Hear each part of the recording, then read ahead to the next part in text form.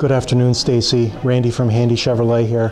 What I wanted to do is a quick video for you. A couple of vehicles that I had in mind as far as trading out your lease on your Buick. But I wanted to show you a comparison of the two vehicles. We have over here, just so happened it was in the showroom, a Chevrolet Trax. This is a 4-passenger SUV, has a turbocharged 4-cylinder, it's automatic, has a few options. It's sort of the middle of the road in as far as equipment goes, but it is automatic shift and it's got a power seat.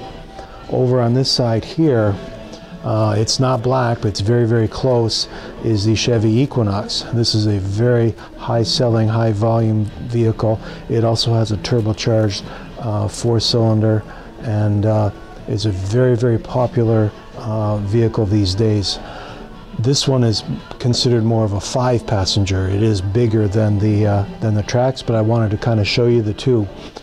What we'd like to do, if you get a chance, is I'd like to get the serial number on your Regal, and then we can contact General Motors and get a hold of and see exactly how many payments you have left and get that figure.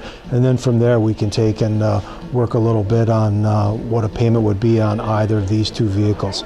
Both vehicles, they have the early termination and lease loyalty.